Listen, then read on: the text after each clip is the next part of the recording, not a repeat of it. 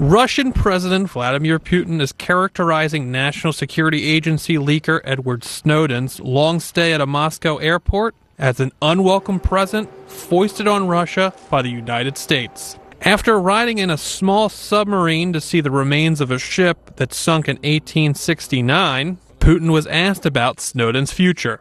Initially, we told him, you can stay if you want, but you must stop your political activities. We have certain relations with the United States, and we do not want your activities to damage our relations with the U.S. He said no. Putin says the United States intimidated other countries against accepting Snowden, effectively blocking him from flying further. He is quoted in Russian media as saying, "Such a present to us. Merry Christmas." Snowden said last week he would apply for Russian asylum.